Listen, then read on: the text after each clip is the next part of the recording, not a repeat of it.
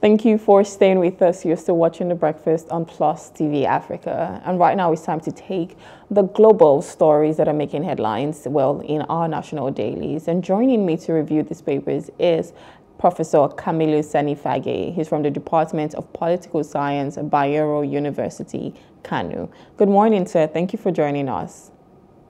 Good morning, and thank you very much. Thank you. Good to have you here. All right, so we're going to start with the Punch this morning, but I mean, there's one headline that is on almost all of the papers that we have. So on the Punch, it says, Eagles clinch silver as Côte d'Ivoire win AFCON. And the writer on this one says, Eagles saved worst performance for the final match. Now, on The Guardian, it also says, Elephants shock Super Eagles to win 2023 AFCON.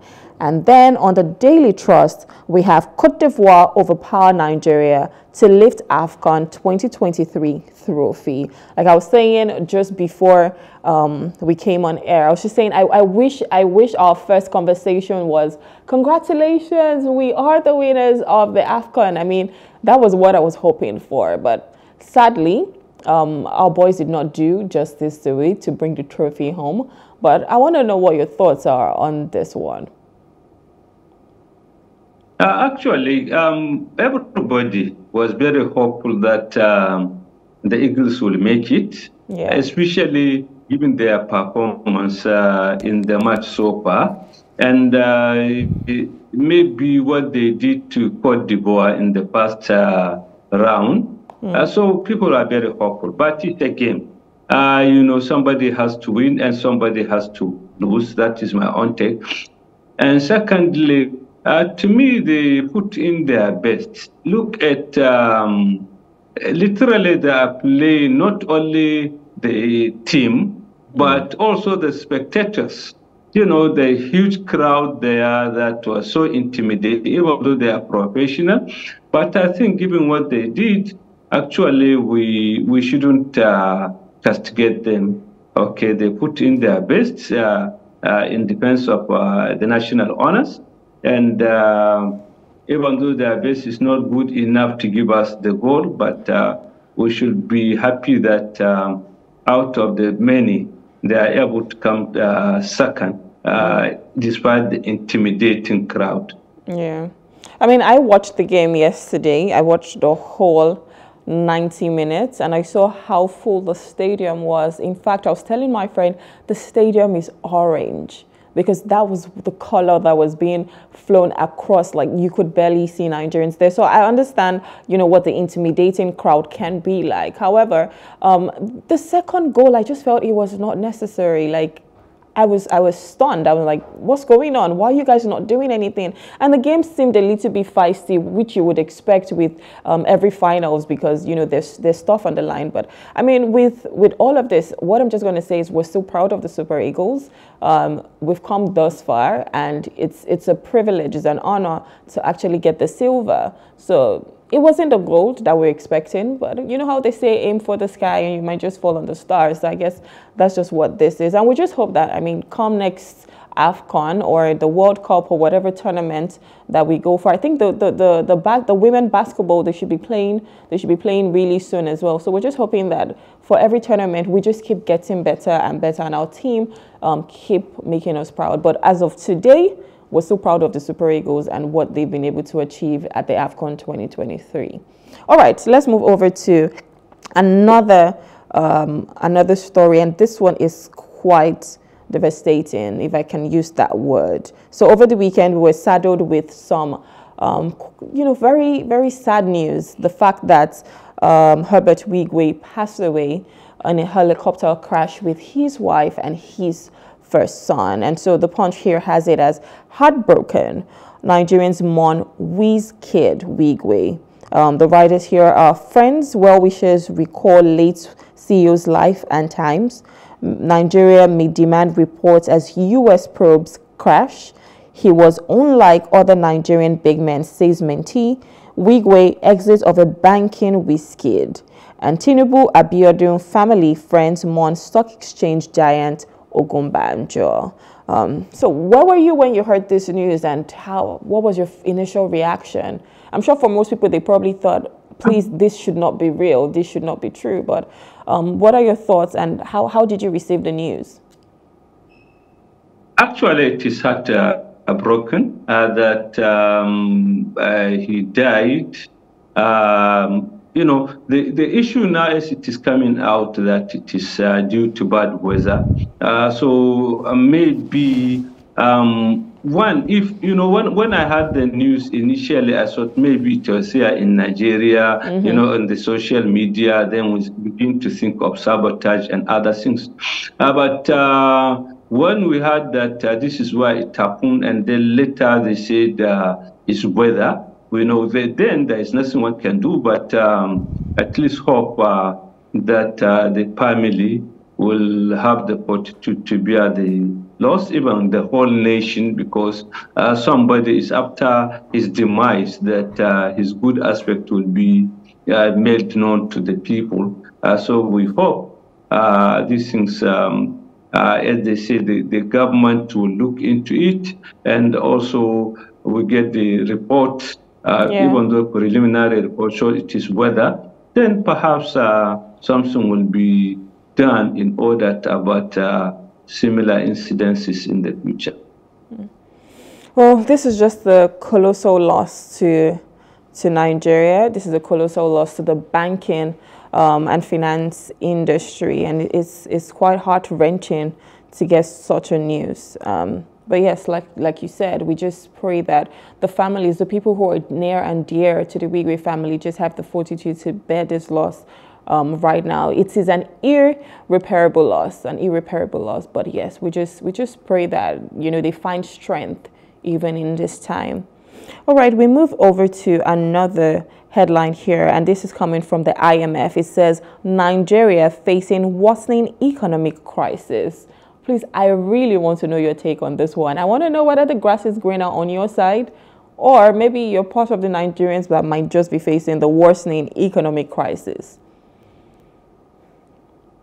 Really, in my side, and like in any other part of the country, the grass is becoming drier and drier, not greener and greener at all. Because you see, the policies that we are taking on the issue seem to be like we are grappling. We just tried this one and we tried the other one. And it seems like actually there is no concrete plan to take us out of the system, out of the crisis that we are in. And I think in previous shows, we say it, that we cannot be doing the same thing and expect different results.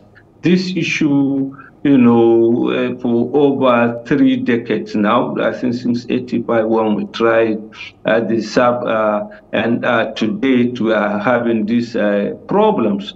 So I think the government needs to look into it, especially now that even IMF and World Bank are telling us that there is problem. So we need to tighten our belt and face these issues. Okay, so talking about that, Nigeria facing the worsening economic crisis, there's a small headline at the bottom that says Nigeria to become food exporter through mechanized farming, and that is being said by Tinubu. Do you believe this is possible? I know that we have agriculture, but you're seeing cases whereby there's insecurity.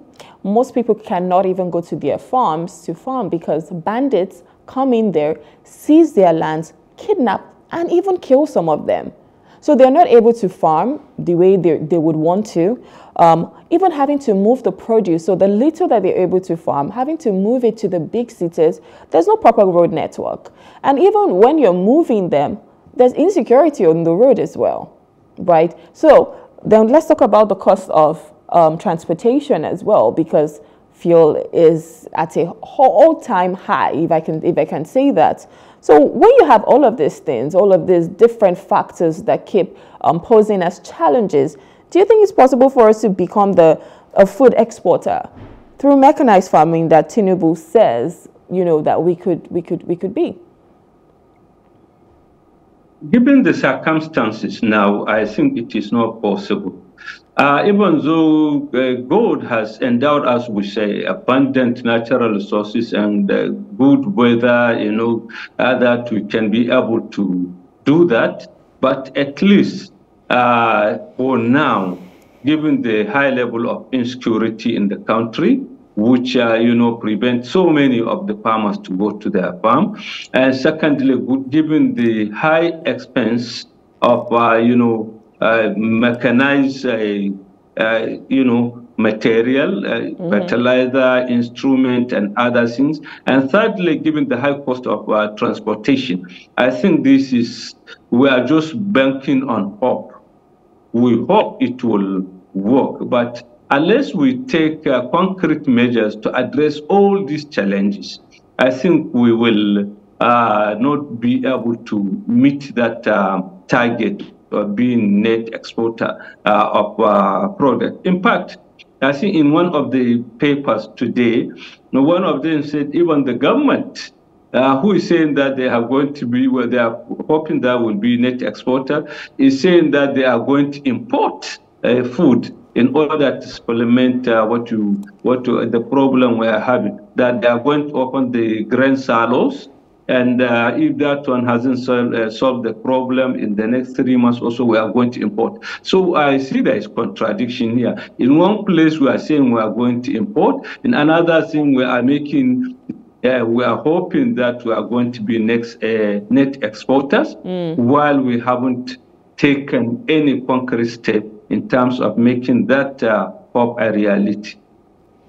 And if you even look at it, businesses are not thriving so well at the moment. You're seeing businesses move away.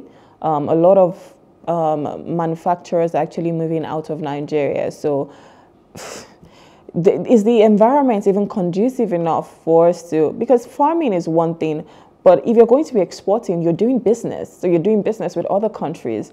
Do we even have enough manpower, enough human capital to be able to run a business that we can start to export to other people? And my next question is, so what are these challenges? Like, how do you highlight these challenges and the solutions to them? So the challenges that we've talked about that might become a big issue for us to be the exporter of food, as we say, because now we're saying we want to import on one hand, and in another breath, we're saying, or rather we're saying we want to export, we want to become a food exporter on one hand, and in another breath, we're saying we want to import as well. So all of these challenges that we have, how do we mitigate them, and what are the solutions we can do to, achieve that whole food exporter that we say we want to be?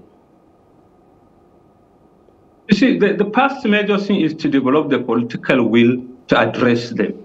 Okay? The will that these are challenges, but they are not unsurmountable. For example, the issue of insecurity, if we have the will and we are committed to those things, addressing it will be able to do something. And secondly, in terms of the expenses, in terms of how do we now have fertilizer and others in the cost of transportation, too, the government has to take the bull by the horn and face the challenge. We shouldn't just sit down and bank on hope. Hoping is one thing, but you have to take concrete measures.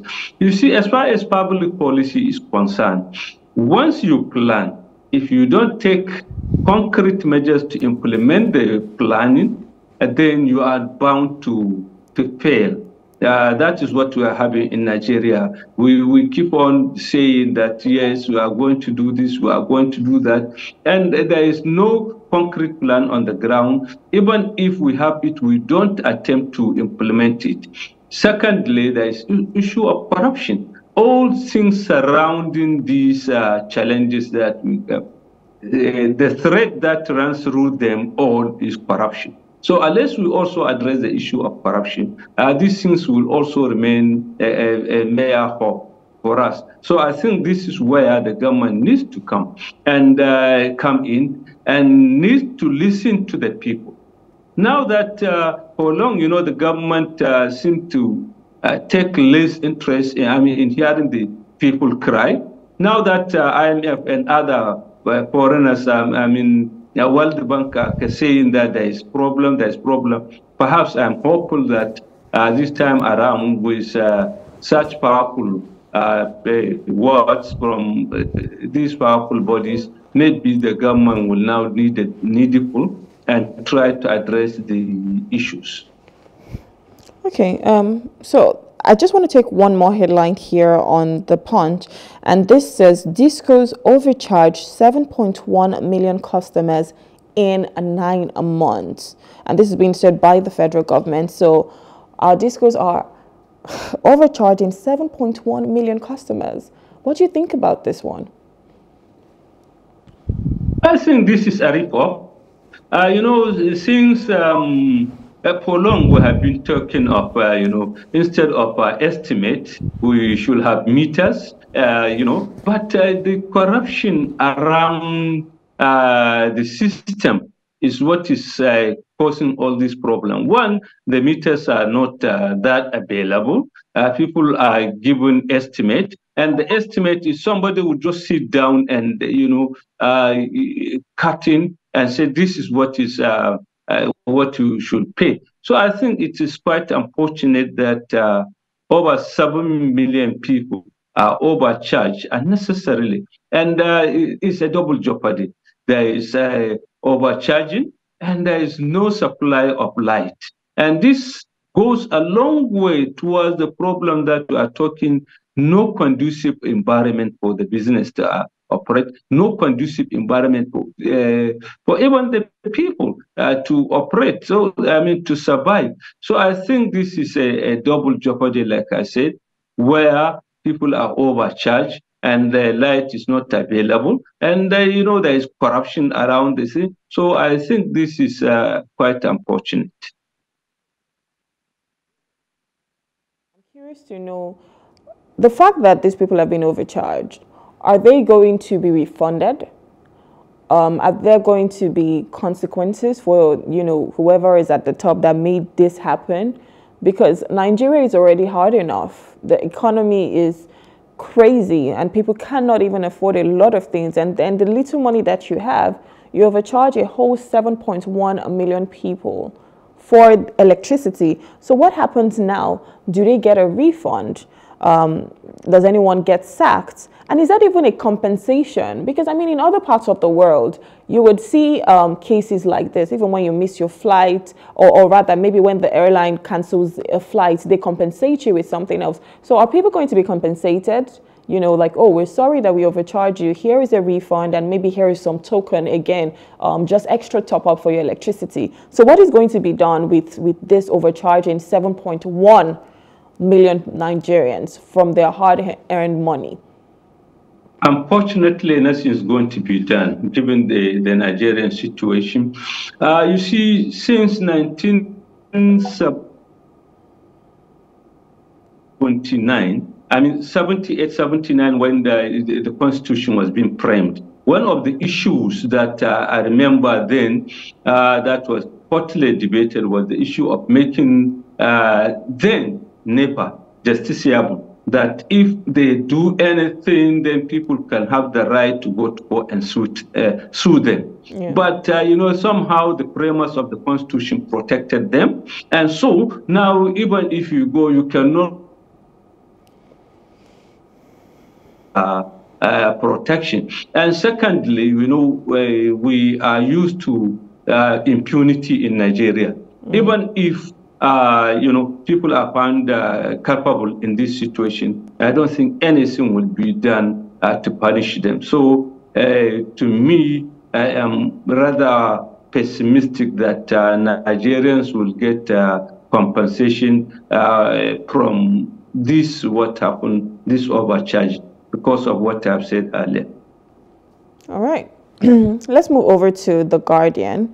And the major headline here talks about exiting oil firms pollute Niger Delta with 36.1 million liters of crude oil in 8 years. So we're talking about pollution right now. And the exiting oil firms, have polluted the Niger Delta with 36.1 million liters of crude oil in 8 years. So what do you think about this? And is there anything that is any agency, any government, yes, agency that's trying to stop this pollution, because we're talking about our waters right now. We're talking about the ecosystem. And pollution is not one thing that helps us. Instead, it deteriorates the ecosystem. So if we're seeing 36, because that's quite a high number, 36.1 million liters of crude oil being polluted in the Niger Delta area. So what do you think about this? And are they not supposed to be doing something about this to ensure that this is not happening and we're not polluting our waters? You see, in other climes, this is a very serious thing that, the affected people will go to court. Even the government will sue the companies and get compensation. One, there is no major effort to even clean the system. Secondly, there are so many litigations around these issues, and nothing is being done. At the end of it, the life of the people has been affected, the environment has been affected. In fact, their source of livelihood, most of them depend on fishing, and also even drinking water, good drinking water has been affected in the area. And the unfortunate thing is that it is now moving up even to upstream into the ocean. This has gone there. So I think it is a very serious problem. Over the 8 years, 36 or something million liters is a huge thing over the years. So I think what we need to do is actually to give teeth to the laws to ensure that people are adequately compensated. The government should not just allow the affected people to be challenging the companies because they cannot master the energy and the resources and the power to actually challenge those companies, given the huge companies that involve multinational companies. So I think here the government needs to come in order not only to clean the damage, the pollution, but not only to force them to clean it, but to force them also to pay compensation to the government and to the people, so that at least this thing will be seriously taken into account. Otherwise, if we allow it, it will continue. This is just SDS. It has been a lingering issue, this pollution, for long. And actually, the paper has done a good job by looking at it, documenting it year by year, the amount of pollution that has taken place, and it seems to be on the increase since within these 8 years. Let's just look at this this other one. We're looking at Serap, and this was one of our top trending stories. So we're looking at Serap suing Akpabio Abbas over 344.85 billion naira National Assembly budget. Now, if you recall, this is a jump in what the appropriation bill was initially, and they came up with 344.85 billion naira, and Serap is suing Akpabio, obviously suing the National Assembly over this budget. What do you think about this? Do you think this is a whole lot of money, or do you think it's value for money? Like, oh yes, they definitely need this to be able to go about their duties, or do you think they're just being frivolous spenders?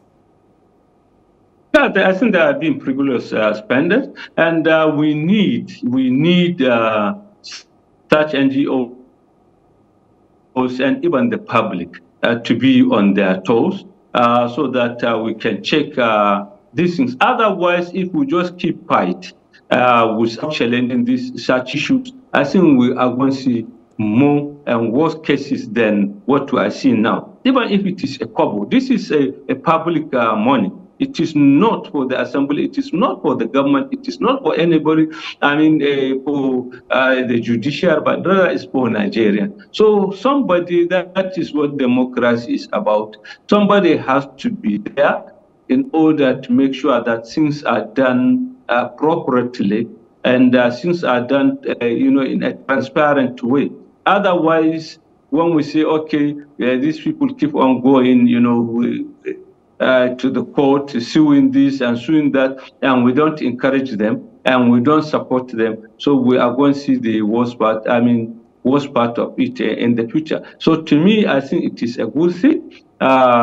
We have to be doing that, and the NGOs are doing it on our behalf, so we shall give them all the necessary support, and in fact, should have their eyes on how public resources are spent, are utilized.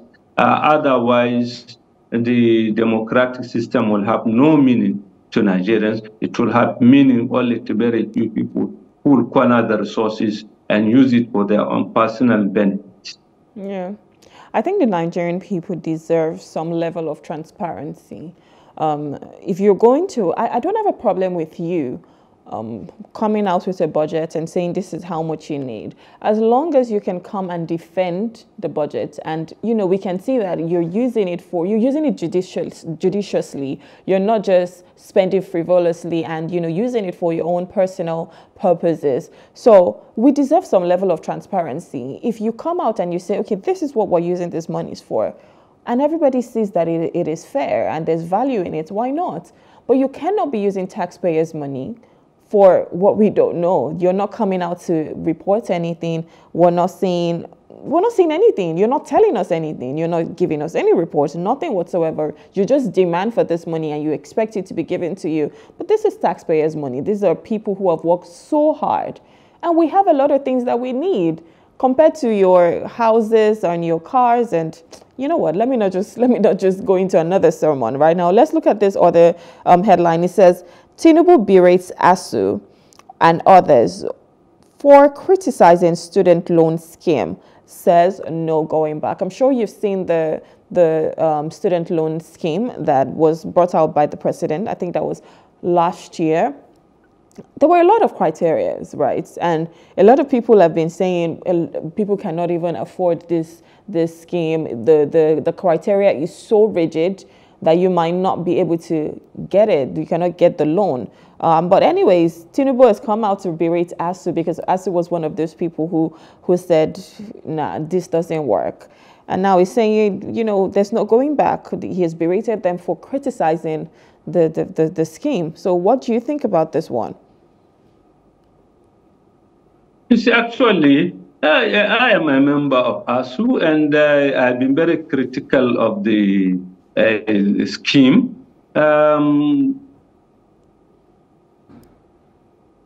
But I think listen to what Nigerians said about it. Forget whether it is ASU or Labour or whatever. Is this going to work? Are Nigerians happy with it? Is it accessible to by Nigerians? So I think these are the things which the government has to take. They shouldn't be so militaristic that since they have planned it, there is no going back. I think that is government, a democratic government should do. A democratic government should listen to stakeholders. And if there is need to whatever it is, to adjust or even to abandon the program and take a new one. This is all about. Because ASU is the one who is talking about it. We are the major stakeholders. We know what is going to happen. We have been in this system for many years, and we have seen the transformation of the system. So we are not just criticizing it for the sake of criticizing it, but we are criticizing it for its feasibility, whether it will actually address what it set out to do. So I think the government ought to listen to not only ASU, but like I said, to stakeholders. We have parents, we have teachers, we have the students themselves. Let it be known, so that people will know what it entails. And especially given the conditions that are set in there, I think many Nigerians will not be able to benefit from that system. And even if some people are able to assist it, to assess it, I think at the end of it, the fear is there will be too much corruption around it, which will set it like all other things, other policies that we have, the tendency for corruption to make the system to fail. So I think, to me, the government ought to listen. We shouldn't be saying there is no going back. It is a democratic system, and the government is in the name of the people. So it should listen to the people. Right. I don't know if the government is listening to the people on this one. And this small headline here says hardship. This is still on The Guardian, and I'll take another one from the Business NG. And this says hardship. States in Nigeria risk total collapse amid rising hunger. Unemployment, DACBA says reports. And then on the Business NG, it says economic hardships, need for specific blueprints to address inflationary pressures. What do you think about this one? Do you think, I want to believe it's the hardship that is making people move away, move abroad, because they are all searching for greener pastures. And right now, they're saying states, in Nigeria risk collapse amid the rising hunger. So what are some blueprints, specific blueprints, like they've said on the Business NG, to address these inflationary pressures that we have in Nigeria? You see, we have said it several times in this program and even in previous ones, that the unfortunate thing is there is no concrete plan to address these issues. Since, May 29th, when the government rolled out this subsidy removal, the floating of the rate and other things, inflation has been, rising astronomically. And but we keep on saying there is. This is not how public policies are. Public policies all over the world are planned. You must have a blueprint of what you are here today. Where are you going in the next 2 years, 3 years, or 10 years? You must have a plan. But if you look at what we are having now, there is no concrete plan on this issue. We have just talked about like the government trying to say we are going to be net importers of food, but there is no plan how to make production of the food, and we are talking of the corruption around the system. So I think this is what the government ought to come up with, a concrete plan on what we are going to do, both short-range and long-range plan on how to address it. Otherwise, actually, we are just playing with fire. I think it is the United Nations or whatever, which says that for every 10 persons who are multidimensionally hungry in the world, one is a Nigerian. And they said about 70% of Nigeria are multidimensionally poor and so on. So these are serious policy challenges, which are not only economical, they are social, they are political, they are security, everything in one. This issue of hunger, inflation, and so on. So I think we need a plan. I know the government keep on talking of renewed hope agenda, but the renewed hope agenda, what are the concrete things that are put in ground to renew the hope of Nigerians that things will work out? Well, we can only hope that they have a plan, they have those specific blueprints to renew the hope of Nigerians, because I would say that our hopes are quite dashed at the moment. Poverty is rising. It's ridiculous, but it's rising, and a lot of people are sad. People are not happy with the way the economy is. So, well, we just hope that the hopes of Nigerians will be renewed, and we'll get to start to see a blossoming, a flourishing nation in the nearest future. I mean, as soon as possible, and there's nothing there's nothing that cannot happen as long as you set your mind to it. So now we need our politicians to set their minds to making Nigeria a better nation. But I think this is where we're going to drop it here on this segment. Thank you so much for coming in and reviewing the papers with us. Thank you very much for having me. Thank you. Have a good day. All right, we've been speaking to Professor Kamilu Sani Fage, and he is from the Department of Political Science, Bayero University, Kano, and we've just been reviewing the papers to see what the national dailies have been saying this morning. We'll go on a short break, look at the weather, and when we return, we'll be looking at our first hot topic. Please stay with us.